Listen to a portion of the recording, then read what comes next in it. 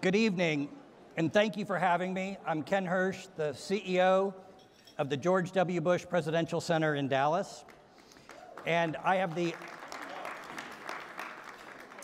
honor to represent the Bush family and the Bush Institute here today. I'd like to talk about the confusing time in which we live. Why, amidst such good economic and employment news, we've seen such a rise in populism, nativism, and division. Simply, I've asked myself a question. If things are so good, why do we feel so anxious?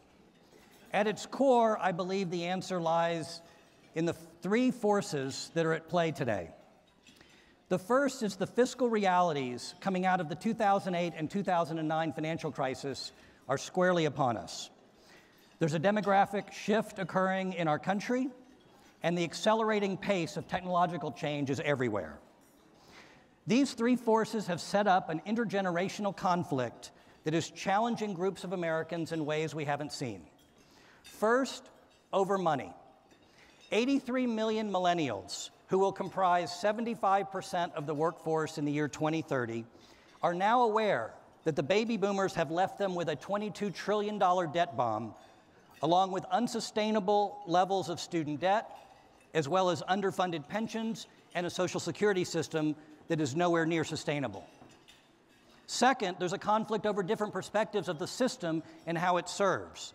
The system generally worked for the baby boomers, who enjoyed the post-World War II, post-Cold War prosperity despite a couple of financial crises. The market-based institutions generally held, and most promises will be kept to that generation. And that generation had it better than the prior. Versus millennials' anxiety about the future, a majority of whom came of age during or after the global financial crisis, and they haven't enjoyed that prosperity. 49% of millennials surveyed say that the global financial crisis changed the way they think about saving, investing, and spending. At the same time, this group is more connected, more fragmented, more diverse, more technologically savvy, and less defined by political labels than any generation in human history.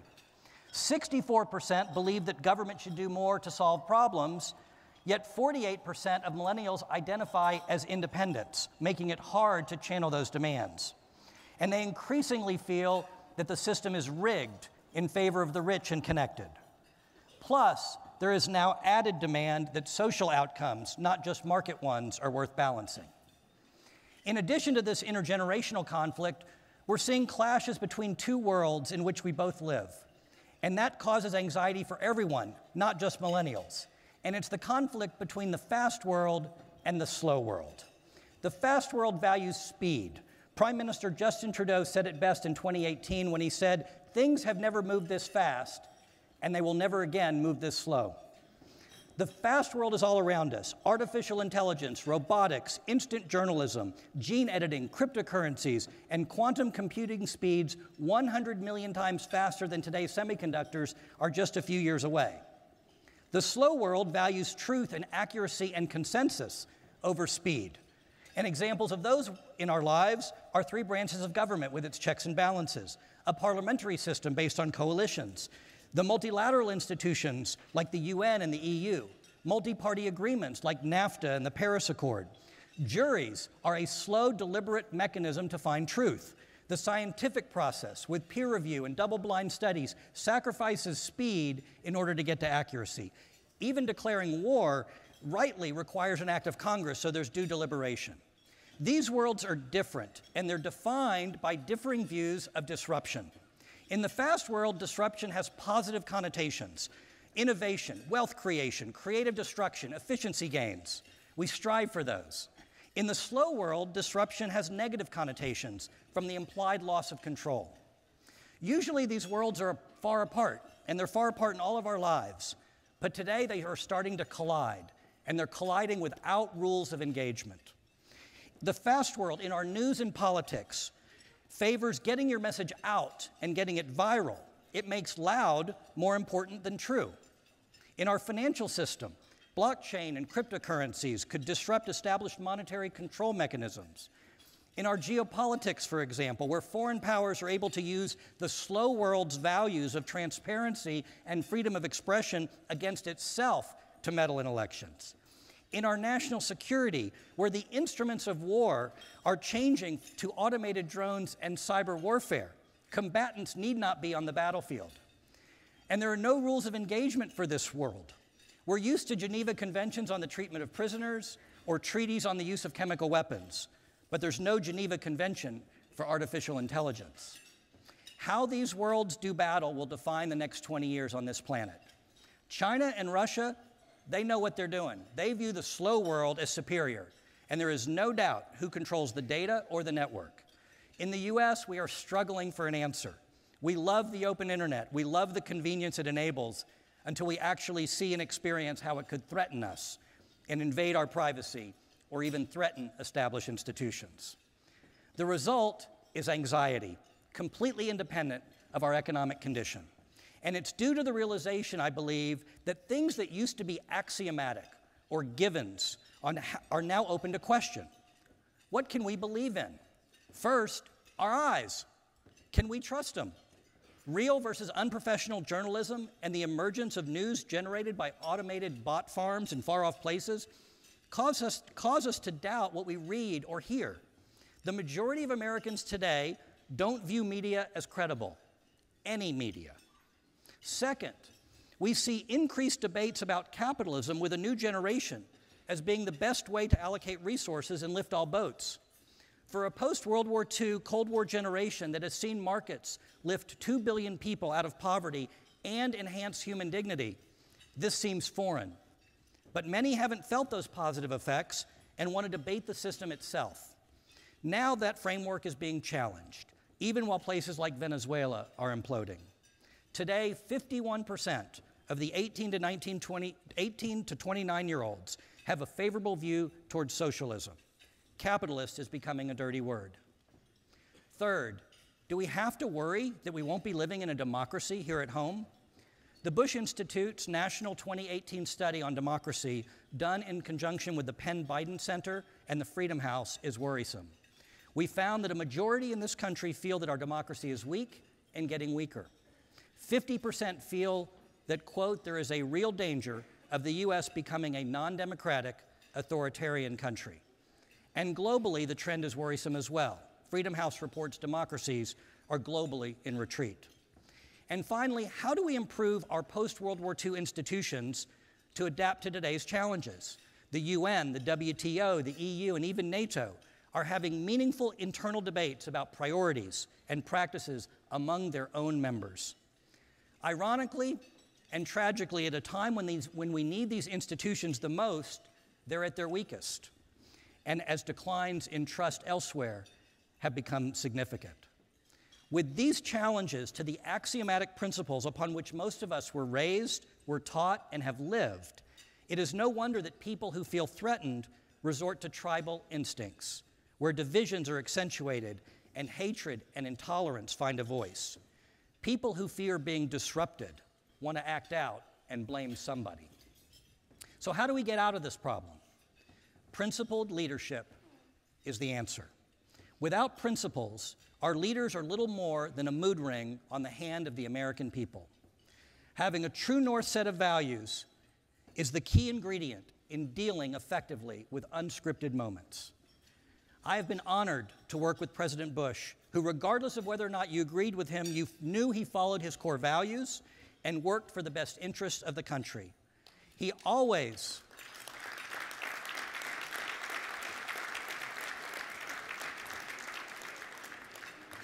instructed his staff to focus on what was best for the country, not to think in terms of red or blue. And that's true at the Bush Center as well. He led this country in the aftermath of 9/11, defined by his character, with a consistent message that we will not tire, we will not falter, and we will not fail. Now, just as the US Treasury bill is the risk-free rate against which all corporate bonds are priced, in many respects, the office of the President of the United States is the political risk-free rate against which all global actors gauge. If the risk of that office increases, global risks are amplified. President Bush has been consistent in reminding us that he says that the office of the presidency is more important than its occupant. In the future,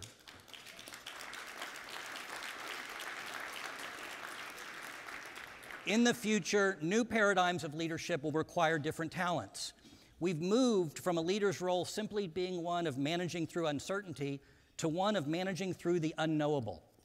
Past patterns are no longer predictive in a world where quantum computing speeds 100 million times faster can answer a question before it is even asked. This world favors an approach that understands the limitations of government micromanagement and at the same time is socially tolerant and protects that tolerance. Both government's capacity and resources are limited, and markets, while not perfect, have been the greatest anti-poverty program ever. Focusing on expanding opportunity, with government taking a role ensuring that markets behave fairly, leads to compassionate outcomes. Government must be smarter and efficient to solve the problems without increasing dependence. And socially tolerant because it is right. We now serve a population less defined by labels, which is more fragmented and more connected and more skeptical of institutions than any in modern history. And this generation can vote with their feet more quickly than ever.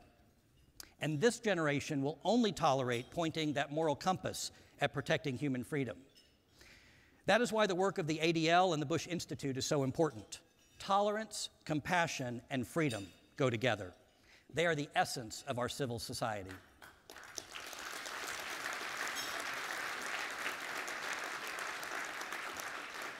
For President Bush, that is the essence of compassionate conservatism. He saw it early, and you saw it in the video from a speech in 2002. As Jackie Robinson explained, life is not a spectator sport. If you're going to spend your whole life in the grandstand just watching what goes on, you're wasting your life. But I'm hopeful. I'm hopeful for the future, not anxious. The current political environment has re-energized society in the public square, and for a democracy, that's healthy. We're living in an age of discovery. There are extraordinary things being done by ordinary people all over the country. And compassionate leadership doesn't start with government, it ends there. The heavy lifting starts at the family and community level. So we all have a chance to be principled leaders where it counts the most. And I see non-viral stories all over the country of people doing the hard work of leading regardless of the need for having it to go viral. We are realizing that government mandates are imperfect at best for a country as diverse as ours. So if we work these values locally, our efforts will not be in vain.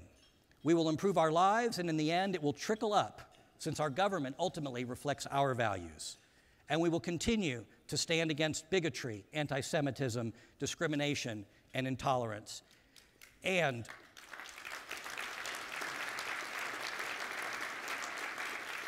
support those who share those values. At the Bush Center, we are working every day inspired by the values of President and Mrs. Bush and their public service. Based upon the principles of economic and political freedom, less government dependency, and a strong and compassionate country, our mission is to engage the world as we develop leaders, advance policy, and take action to address today's most pressing challenges. And we execute that mission through our 3 impact centers: domestic excellence, global leadership, and our engagement agenda, the first 2 which comprise the work of the Bush Institute. And I am proud of our joint messaging with ADL this year on freedom, democracy, and tolerance, and proud that groups traditionally on opposite sides of the political aisle can find commonality. In 2018, in April of 18, at the Bush Center, we inaugurated the George W. Bush Medal for Distinguished Leadership, and we gave it to Bono for his life of service outside of the stage. And we had Bono and President Bush together in Dallas for a black tie gala. I caught President Bush on a weak moment, and he agreed to wear a tux. And they were talking to each other, and Bono said to President Bush, "You know, when we became friends, it wasn't really good for my fan base." And then President Bush said, "Mine either." And then Bono leaned forward in his beautiful Irish accent, and he said, "You know, in life, you don't have to agree on everything. You just have to agree on one thing." And you could hear a pin drop when he said that. And that's the opportunity that we have today. So thank you, Jonathan Greenblatt, for your friendship and your partnership.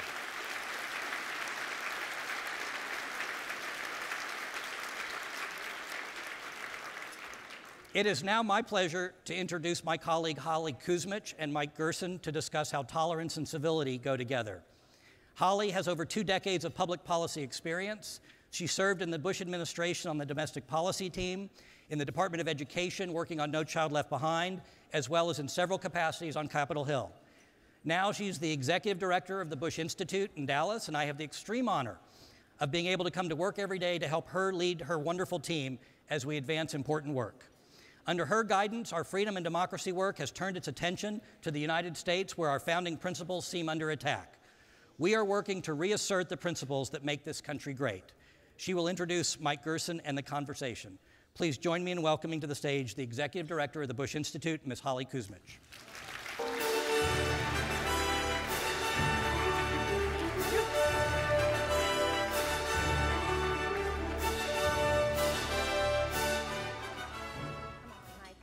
Well, good evening, everybody. Thank you so much for having us, and I'm really pleased with our guests tonight for this conversation. I want to introduce you all to Michael Gerson, who I know as a former colleague of mine from my days on Capitol Hill and my time in the White House.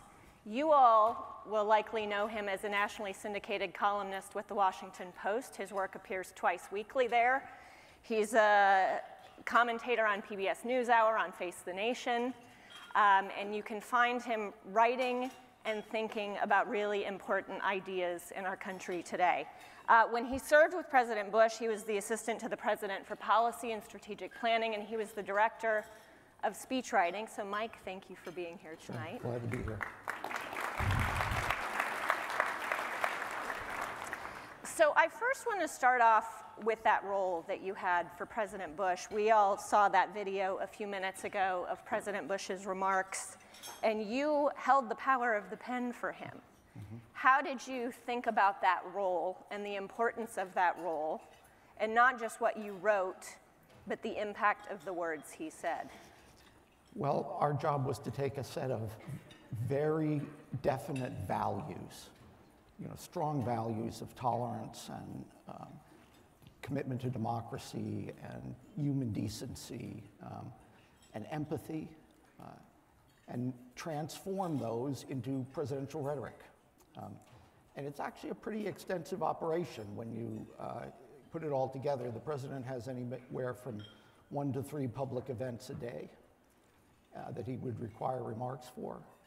And I had 6 writers working for me, and fact checkers and researchers, and it's a big operation, but I obviously focused on the big ones.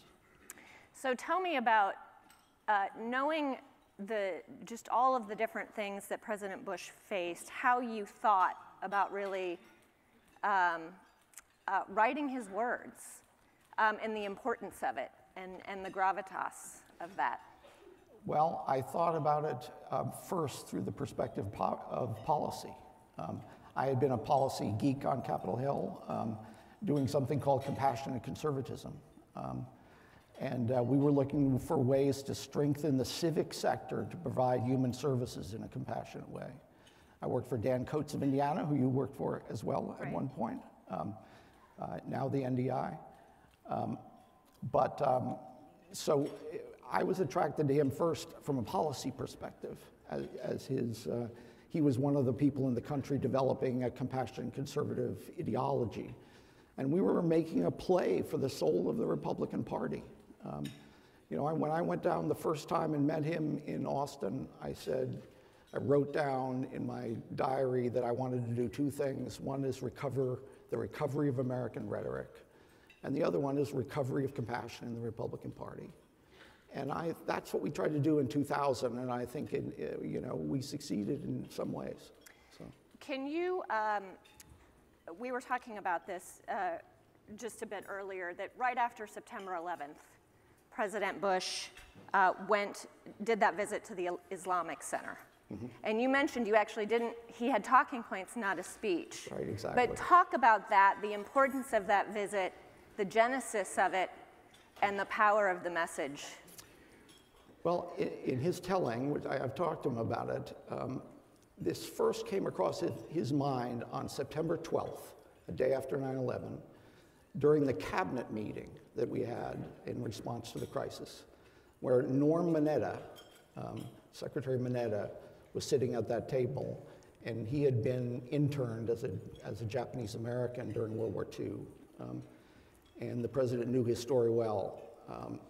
And he says that he internally at that point made the decision, I'm going to send the message that this is not going to be like World War II. We are not going to blame Muslims and people from the Middle East for these things. And he wanted to show it in some dramatic way. And he is the one that did the impetus of going to this mosque. And I really think the speech was excellent, largely his own creation. But I also think that moment when 6 days after 9/11, the President of the United States took off his shoes and, out of respect and entered a mosque was an important moment in the history of the presidency.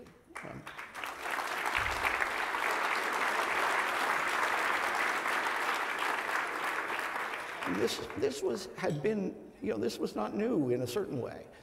President Bush was the first president to mention the word mosque in an inaugural address.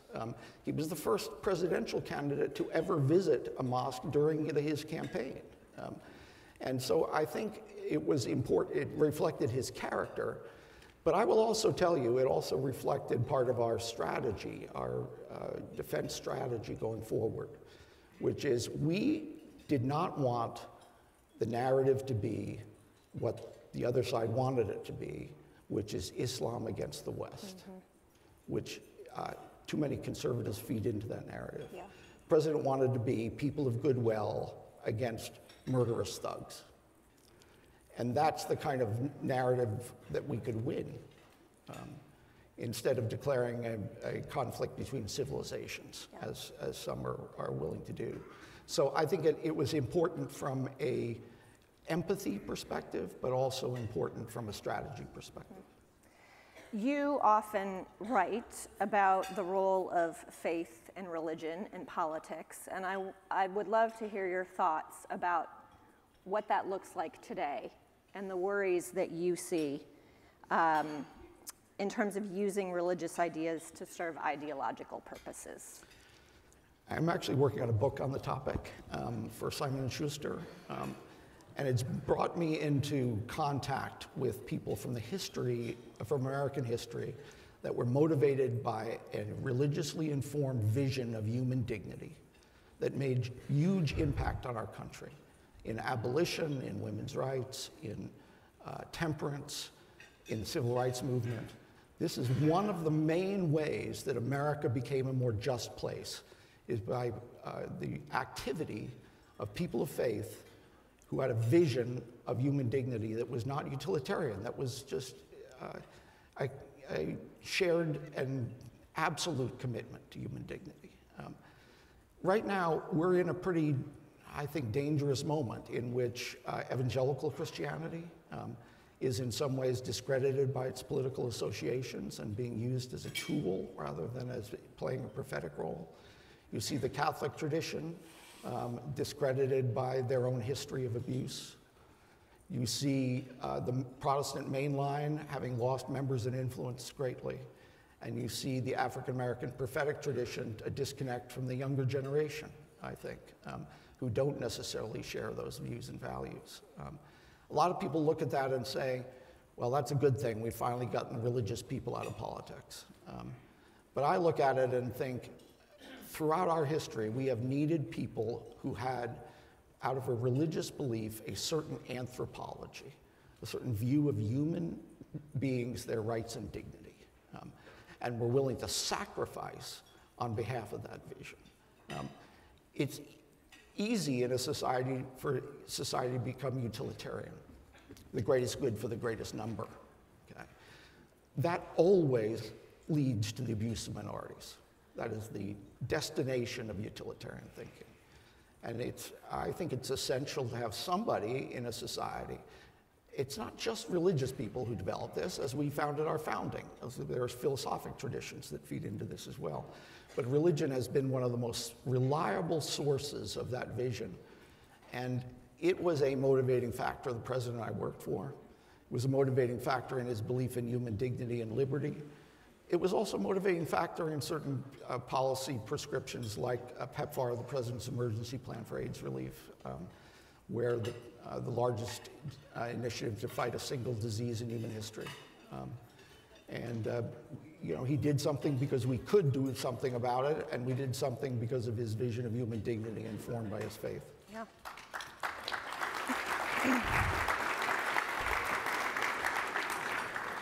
Mike, when you've, obviously this issue of polarization is something that everybody's talking about today and that everybody's worried about. You talk about it in terms of dehumanizing people. Say more about that and where, Well, where you're seeing that. You know, it starts as political polarization. There's one fact from the last presidential election that I found very interesting, but 80% of counties in America in that election were landslide counties. They were either won by a landslide by Hillary Clinton or a landslide by Donald Trump. And that is most people in America lived in a place where all of their neighbors did what they did. In the 1970s, that figure was more like 20%. You have people that are pulling away from each other politically, morally, have very different views of the world. Can I read one quote that I just think is useful from Pew that summarizes it a lot for me? These days, Democrats and Republicans no longer stop at disagreeing with each other's ideas. Many in each party now deny each other's facts, disapprove of each other's lifestyles, avoid each other's neighborhoods, impugn each other's motives, doubt each other's patriotism, can't stomach each other's news sources, and bring different value systems to such core social institutions as marriage and parenthood. It is as if they belong not to rival parties, but to alien tribes. And I think that in many ways that's where we are. We have a political system then that was designed for disagreement, but is undermined by mutual contempt. And I think we've reached a stage where these disagreements have slipped over into contempt. And the next phase, or the last phase, not quite the last phase, but an important phase, is then dehumanization, where you essentially believe that the people you oppose don't have the same rights and values that you do, and importance. And I think we have now I don't want to get into the politics, but we have a lot of sources in our society now that are permission for prejudice, that are permission for discrimination. From political leadership, from the internet, from other places, they take it and normalize what should not be normal. And I think that we have to push back against that in some substantive ways.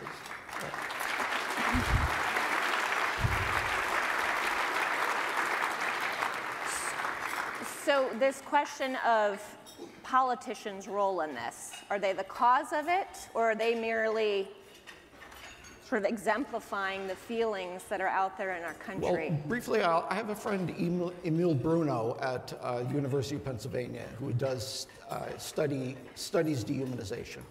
He's an expert on Hungarian politics. He found in the year that Orban and his party began their anti-immigrant rhetoric and built a barbed wire fence, that his measures of dehumanization doubled in a single year. That is what dehumanizing leadership can do. It's what I mean by giving permission. I don't believe there are, for the most part, good people and evil people when it comes to these things.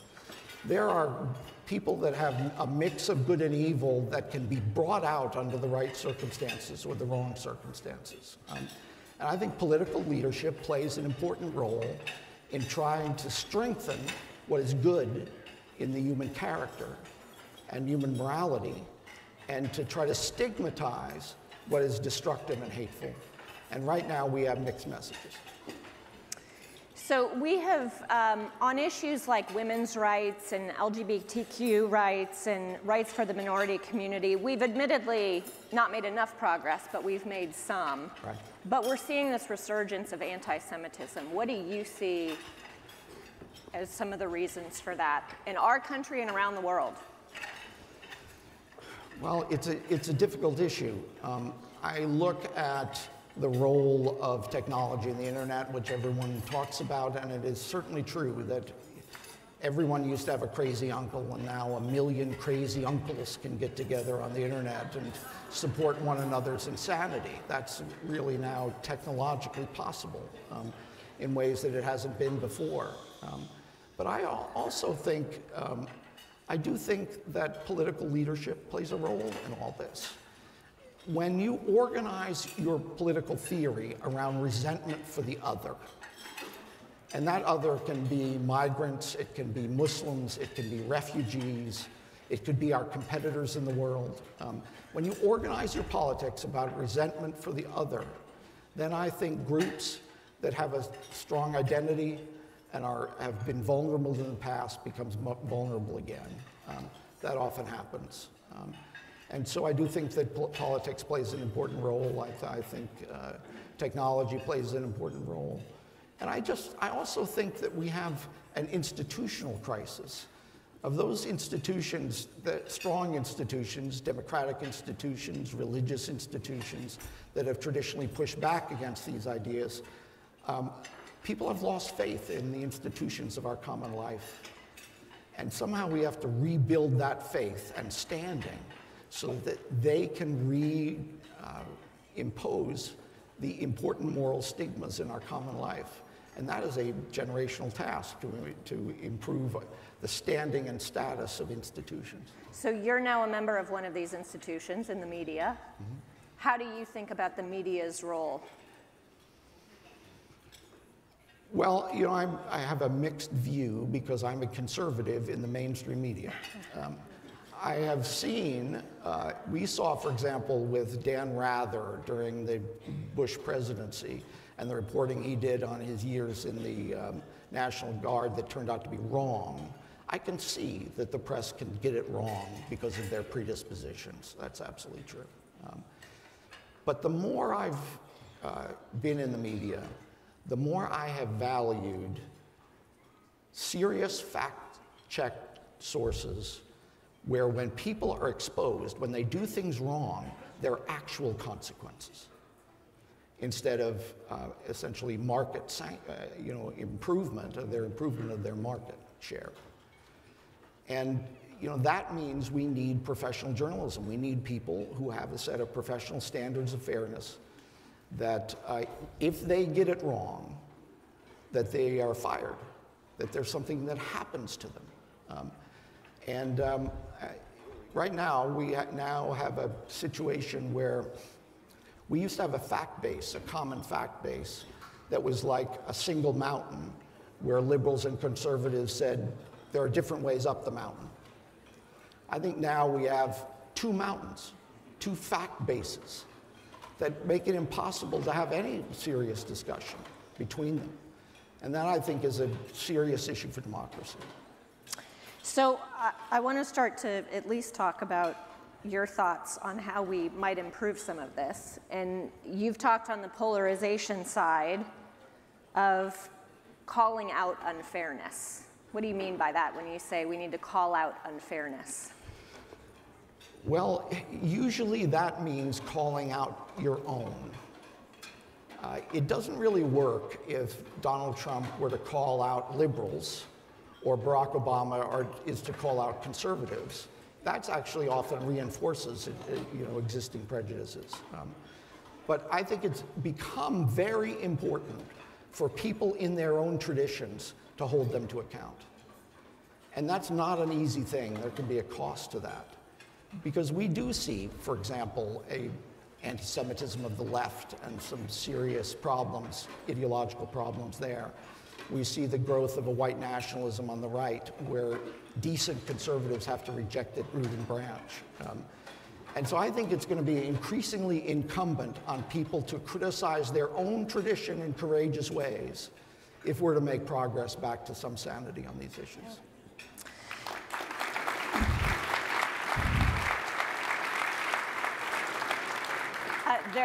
There was a group last year called More in Common that looked at this issue of polarization in the United States, and they said when you actually take out sort of the far right and the far left wings of each party, what you really find is what they called the exhausted majority in the middle. 67% of people, they said, were more practical and less ideological, and that were liable for many of them to just want to step out of politics altogether. Yeah. Do you agree with that assessment, and how do we? I'm not sure, because a lot of this depends on self-assessment in these things, but it disturbs me, for example, that at one point during the Bush administration, during those 8 years, I forget which year it was, a majority, more than 50% of polled Democrats thought that, or said that President Bush was complicit in the 9/11 attacks. In the Obama years, at another point, more than 50% of Republicans believed that, or said they believed that the president was a Muslim and not an American citizen. Now, I'm not sure that those numbers are, whether people believe this or not. I think what they want to do is use any club that they're given on a poll test in order to, beat the candidate that they don't like. But it has created a certain susceptibility to conspiracy theories in particular. I mean, this is not a political statement, it's a factual, historical statement that we now have a president who came to prominence in his party by spreading a conspiracy theory about the president's background. That is how he emerged. And that, I think, crosses a very important and disturbing line. Yeah. Okay, well, I want to end on a slightly more positive note and ask you, you wrote recently about your friend and fellow columnist David Brooks and his project called the Weave Project, where he's been out finding people and communities that are really doing the good work of bringing our country together. What is it that makes you hopeful about our country and its future? Well, I do think there's a deep decency in American character that can be brought out. I think there are a lot of institutions that do that. They're non-political institutions, the institutions of civil society that humanize us, give us direction, determine the most important things about our lives. The health of civic institutions is really the whole ball game when it comes to inculcating the virtues that are necessary. But I'm also hopeful about a couple of other things. One of them is the capacity of leadership to make a difference on these issues. One of my favorite speeches from presidential history was from Robert F. Kennedy when he was running for president in Indianapolis on the night that Martin Luther King Jr. was killed. And he had to inform a largely African-American audience of this horrible fact. And he presented in an extraordinary speech a conscious choice between hatred and hope, conscious choice between hatred and healing. And he used his own example of his brother dying to say that he had faced that himself.